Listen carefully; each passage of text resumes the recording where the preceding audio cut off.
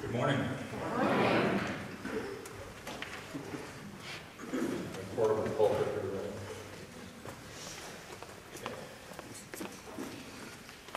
Can you hear me now? Yeah. Good. Now, who is that, of course, for any of you who watch TV? I'm not the only one. The Verizon guy.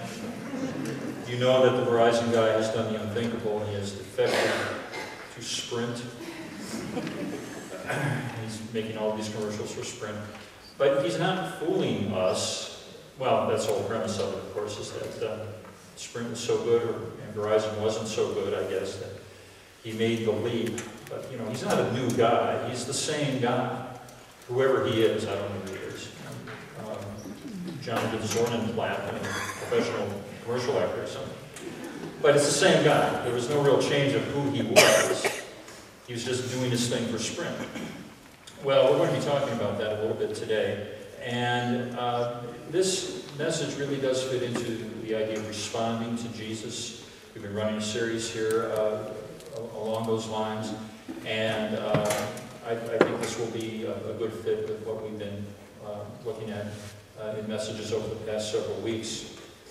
Now, I will say, and I can say this, when you hit certain ages, you can start saying things, and since 60 is well behind me at this point, I was a child of the 60s, and I will not bore you with all those details, but, and no, I wasn't at Woodstock, although everybody was, of course, that I ever went into. Yeah, I was there. I was not old enough to go, and I was in the most nerdy place you could be, Chardonnay Hilltopper Marching Band.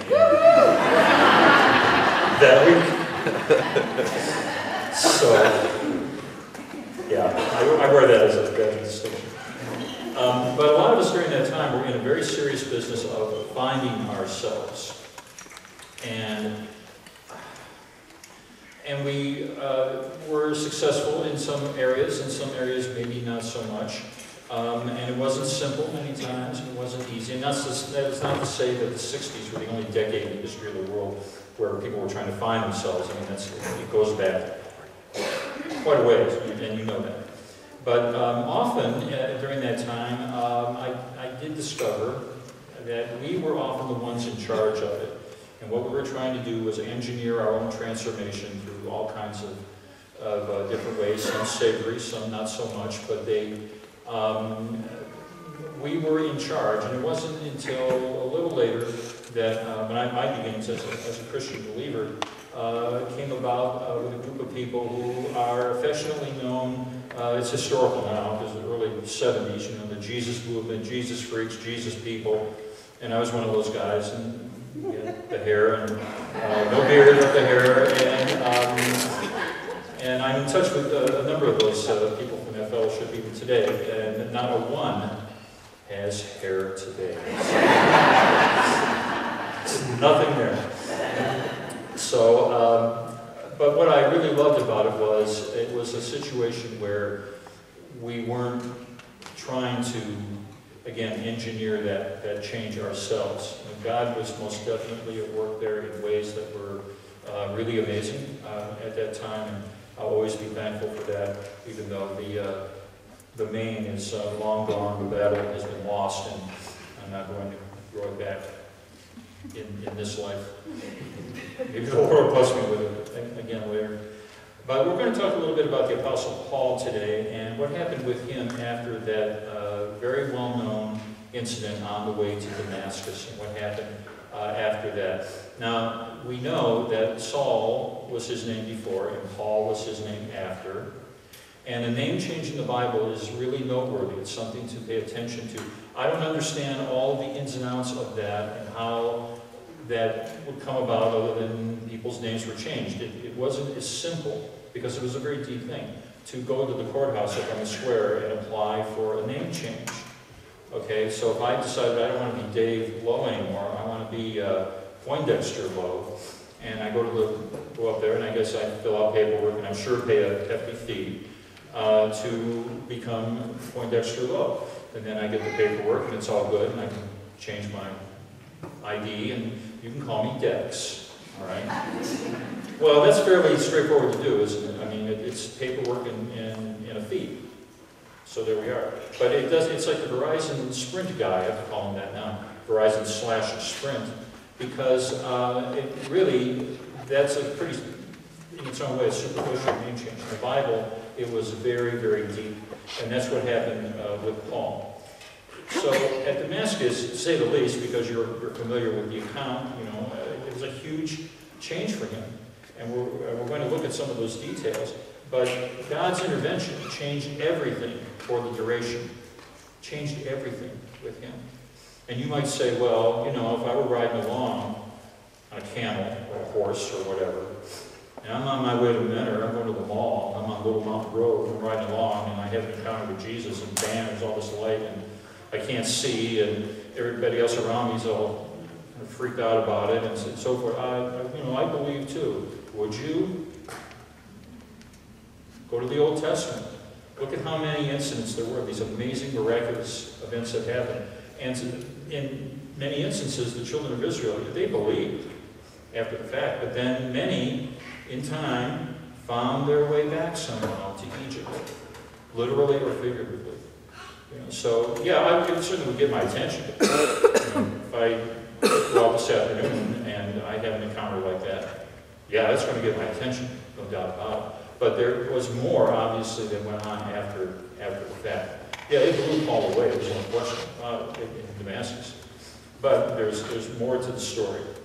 So what happened was he had an identity change, or what can be called a paradigm shift, which just means that he was looking at everything in his life far differently than he had before. It was a very, very big deal. Now, for you theories of learning junkies out there, any theories of learning junkies out there? Got one. I didn't ask for a show of hands at 8:45, but okay, we got one. Pastor Tom is officially a theories of learning junkie. We spent hours just talking about this stuff. And you know, adult learning theory has something called transformative learning. And that is something where, now, we don't want the children to run out of here because their time's coming, you know. But what happens is, there are two things that can happen. One is what's called a change in meaning scheme. And that just means you're doing things differently than you had before. But it's a mental framework idea, your scheme. Change in meaning perspective means you're not only doing things differently, but you have a deep understanding of why you're doing them differently. Big difference, isn't there? And the meaning perspective part is the deeper of the two. I believe that in its own way, the Lord working with Paul, this is what happened to him. I believe this is what has happened, does happen, and will happen with us. There's no question in my mind about it. Now, Paul's background, he was from a place called Tarsus, which was not really near Jerusalem. It was northwest of Jerusalem, a considerable distance. And he had a pedigree, and he puts that out there in his letters. He studied with the best people. He's a very learned man, very well-disciplined. Hebrew of the Hebrews. He'd studied with a doctor of the law named Gamaliel. He turns up early in the book of Acts in Jerusalem, so Paul very likely has his schooling in Jerusalem. He had that long list, as was read, I think you read just a few minutes ago, of who he was. But there's more to it. He was very zealous for things of the law, etc. And yet his zeal was misdirected, wasn't it? It was misdirected, at least for a while, because he persecuted the Church of God violently. He tried to destroy it. He tells us that in his letters. He went after believers. He had permission to do so. He was a rising star in the Pharisees' society, the Pharisaical society, in that denomination, if you will. He had arrangements to take believers out of their homes, etc. Remember, he was the guy holding the coats of the ones who were stoning Stephen to death in Acts 7. This was a guy you probably aren't going to be comfortable with sitting next to at the cookout in somebody's backyard. You're Saul. Oh yeah, Saul. Better tread carefully. Well, that was him. He also described himself as a rising star in Judaism, and he describes this as his former life in Judaism. And the Galatians certainly had heard about him when he wrote that letter, heard about that part of his life. They knew about it. He described himself as a blasphemer or persecutor, an insolent opponent, the ESV says. And what is that? Well, insolent means defiant, stubborn, talking back to God in his own way. That's exactly what he was doing. Not a good situation. But Paul does, again, refer to it as his former life. This was him before. And he acknowledges that he lived it, but he does not take ownership of it. It is no longer his. It's back there. It's on his resume, so to speak, but it is not running his life. He doesn't take ownership of it. And that doesn't mean that we avoid personal responsibility for things we may have done before, or where we were before, what we believed before. But we shift our sufficiency from all of that to the finished work of Christ, what God has accomplished for us in Christ Jesus. It's a matter of shifting our focus. So shortly after that incident on the road to Damascus, he wasn't just, top dog ministering to the Gentiles around. That didn't happen right away. He was in Damascus for a while. He started preaching about the Lord Jesus Christ immediately and very convincingly, except that he had a reputation, didn't he? This change had happened with him, but he had a reputation. The Damascus believers were actually pretty protective of him. People would come to Damascus to get him out of the way, and believers got him out of town and took care of him. And then he went to this place called Arabia. I have no idea where Arabia really is, and I think a lot of Bible commentators are not in agreement exactly where he went. Where did he go? Well, out there in the desert, something he went out there to do as Elijah had done at one point. Something he went to Mount Sinai and was there for 40 days as Moses had done. They might look at the 40 days that Jesus was in the wilderness as a parallel, but we really don't know very much about it. But I'm sure he was going to spiritual school during that time, whatever was going on. There's no doubt in my mind about that God was working with him. And this is on my list of I just got to know questions in the next life. I have a list, maybe you too, well, what about this? So if I happen to see Paul, he was a tent maker by trade. I don't know if he'll be building tents in the future, but what will be going on. But and I don't know what my job description will be either, but hopefully we'll have a moment during a break. The whistle blows. Okay, wait a minute. All right. Paul, what were you doing in Arabia? What was up with that? Was it even Arabia? Where were you? We don't really know. We just know, though, that there was a period of separation. And he may have been with other people at times. We don't know. So one theory is that he was associated with a small Christian group out there somewhere. We don't know. But it was part of a process. He needed to, it was just what was needed in his life at the time. So then he comes back to Damascus. He's there for 3 years. Then he goes to Jerusalem after all of that. Then he goes to Jerusalem. And he wasn't there long, a couple of weeks. He met with Peter, and he met with James, the Lord's brother. But there were people around who they knew about him, and some were afraid to even get close to him, or some didn't believe that he had really had this change in his life. All of these things took a little bit of time and took some process. So in our own lives, we don't need to get down on ourselves if things are happening immediately right away. Sometimes they do. Sometimes God accelerates things, and it's really interesting how he works. But sometimes it's just a matter of hanging in there, staying put, and staying focused. Now in Colossians 1:27, Paul writes that it is Christ in you, the hope of glory. Christ in you. And this is our new identity. It's Christ in us. And when I say in us, I mean in us, in all of us, individually, and of course collectively as a body, but Christ is in us. It can't be taken away from us. The awareness of it can, or the practical application of it in our lives can. There's something in the book of Revelation called losing our first love. That can happen. That can happen to anyone. That's why we need to stay diligent about it. Now, in reference to the last few messages, I have 2 Thomisms.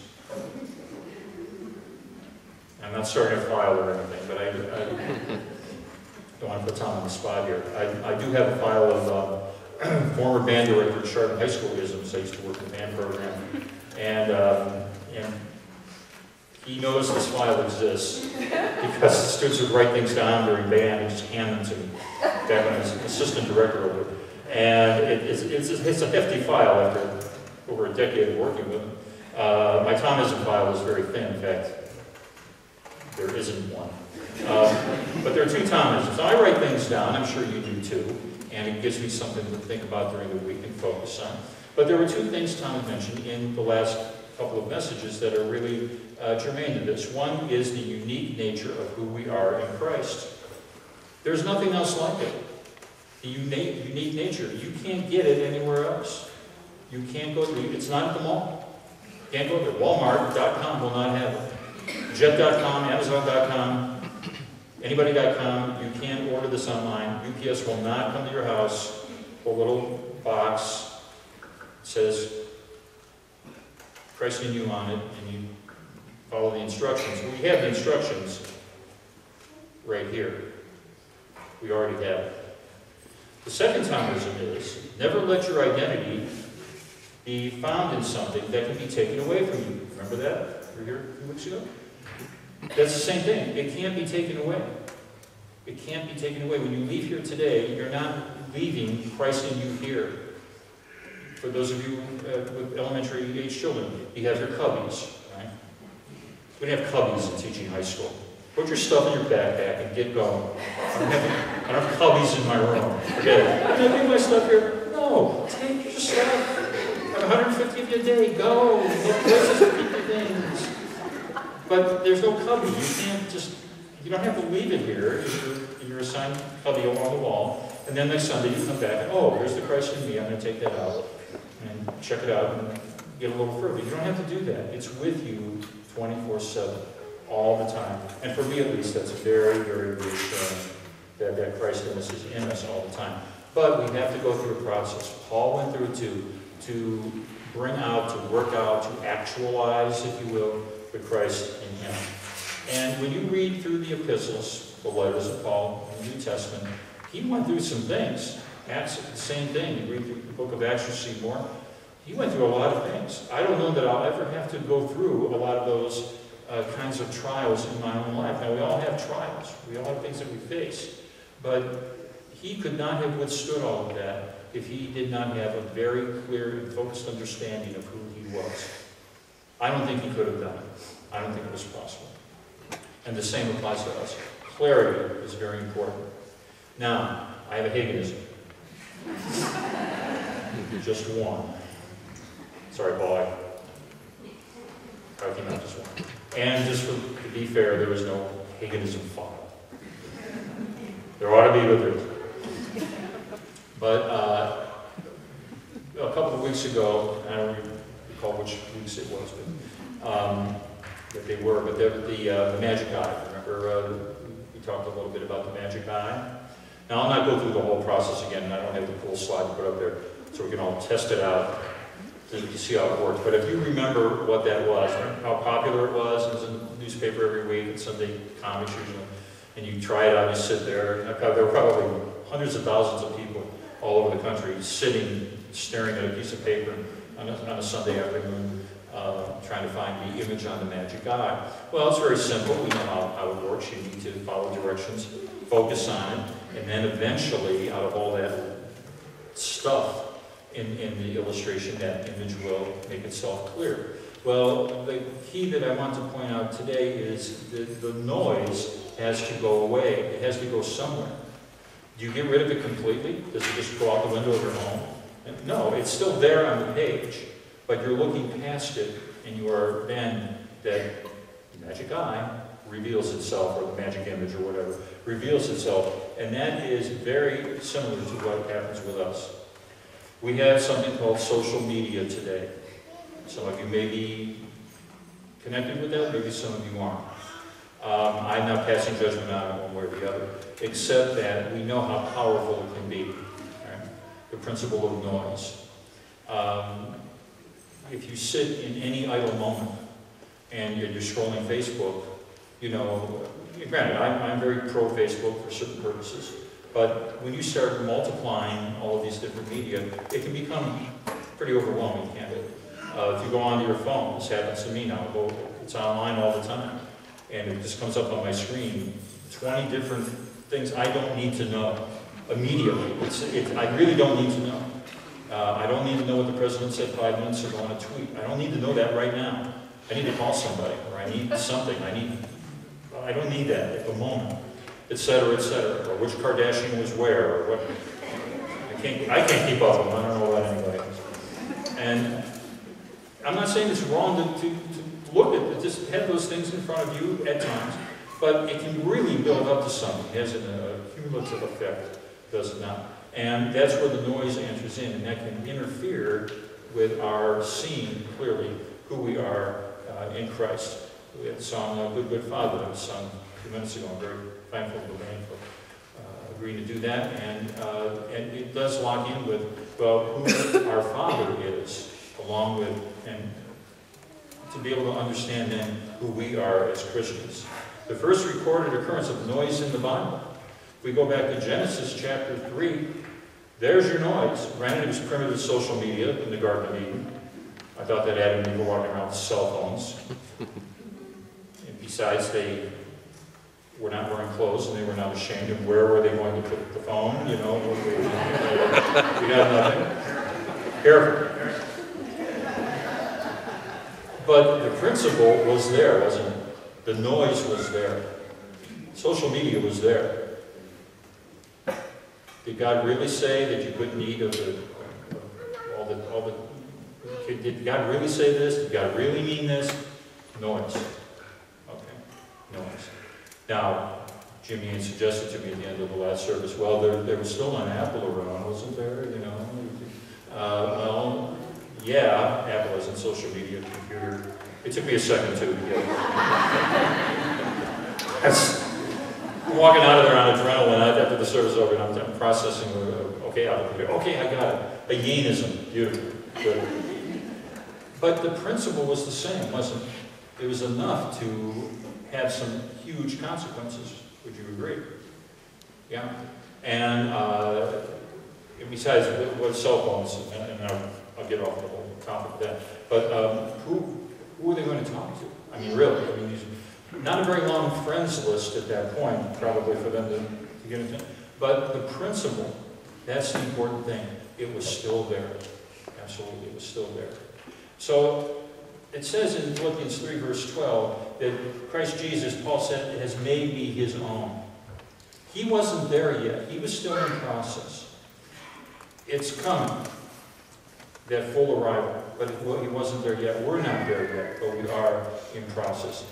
The main thing is that we stay on that path, that good path.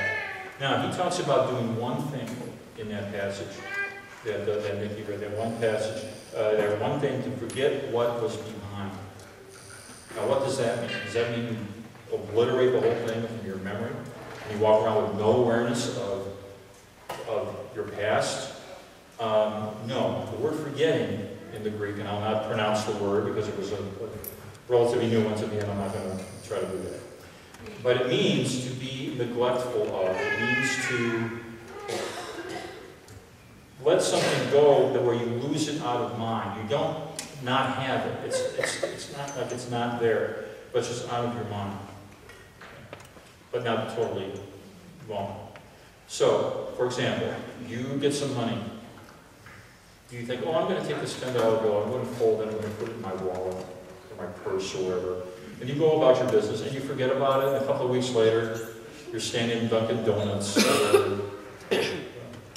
let's not do corporate endorsements here, a coffee shop. And you want a latte, and you don't have any money, and then you look at it, oh, here's the $10. Oh, I'm going to get a latte. I said blue latte earlier this morning, so I said it again. So it's out there.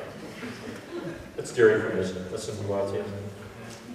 I don't care where you go to get your lattes. The point is, the money was there.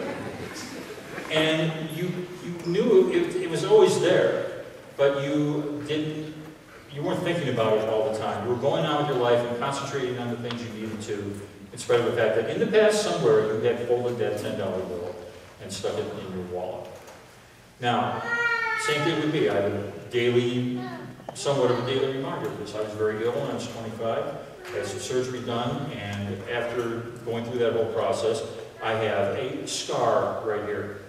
Now, I can't now that I said it was surgery, I can't tell you that I got it in, some brawl someplace. You should have seen the other guy. That's not going to work. And I, didn't get it in the military, and I can't put that out there now because it was surgery. But it's always there. But I don't study it every morning. I'm not in front of the mirror and, counting where the stitches were and all of that. I don't do that. It's history. I've moved on to something else, okay, even though it is still there. So, very important. Now, the issue isn't whether God remembers our painful past, because when you're forgiven, you're forgiven. It's off the table. The issue is how we handle it, allowing this to have precedence over who we are in Christ. So Paul needed, and we need, to be very deliberate, very focused, so as not to allow that. So I have 3 items for you to think about this week. Pick one, pick all 3. First, I would encourage you to read Philippians chapter 3 sometime this week. Read it more than once if you want. And think about this in the sense of what was going on with Paul, but what's going on with you? What's going on with you? How are you striving to, not just by your own steam, under your own power, your own works, but it's expected that we stay put on this. And there's so much in that chapter, far beyond one message. I mean, we could do a series on that chapter for quite a while, just in and of itself. Secondly, I ask you to reflect on how has Christ in you changed your life or redefined who you are? And if you're new here today and you don't know what that really means, we can talk. We have people here who can share with you more and assist you along that line. But for those of you who've been here for a while and have entered into this, how has this redefined your life? How are you different now than you were before? Can you define that? Can you verbalize that? Because that leads us to our third point, which is think testimony. All right, think testimony. Past, present, and future.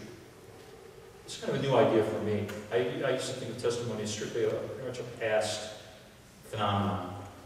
Past, present, and future. In other words, what has God done for you in Christ Jesus? What has He done in your life? What changes can you document from Scripture that show you what He's made you to be in Christ? And there are well over 100 places in Paul's letters where that phrase, in Christ Jesus, in Christ, in the Lord, it's used in some form. I have possession of that list, and if you want one at some time, let me know. We'll get it for you. Or you can look them up yourself. You can just do it online. Just find them. So there's so much there. Okay? So much there as far as the in Christ part. But then there's also the present. What's going on right now? What's it looking like for you right now on this path? And then the future. What will He do? And it isn't all just you or me in the sense of individualism. It's also collective. It's together as a body of believers, isn't it? Lynn shared in the mission moment about people coming to others' aid and intervening in their lives on behalf of the Lord. Has that ever happened in your life? Have you been able to do that for someone else? So those 3 things, Philippians 3, reflect on Christ in you and how it may have redefined who you are, and I trust that it has. And thirdly, to think testimony, past, present, and future. Okay? Well, I'm certainly thankful for the privilege of being asked to share. It's a real blessing to be able to do that. And I'm always thankful for everyone involved in the service and the support that's there when I'm asked to preach. So I love you. Thank you for listening. And let's just be in prayer for a moment together. Father, thank you for our meeting together today. Thank you for the Christ in us, the hope of glory, that we can be all that we can be in Christ.